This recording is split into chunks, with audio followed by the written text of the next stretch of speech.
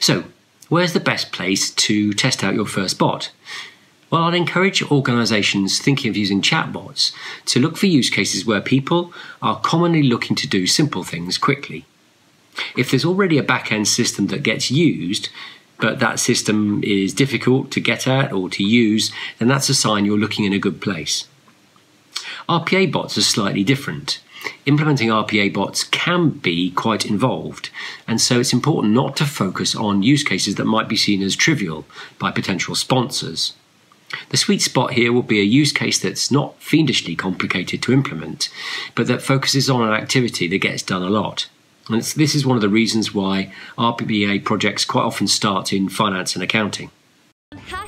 #Digital Workplace Day.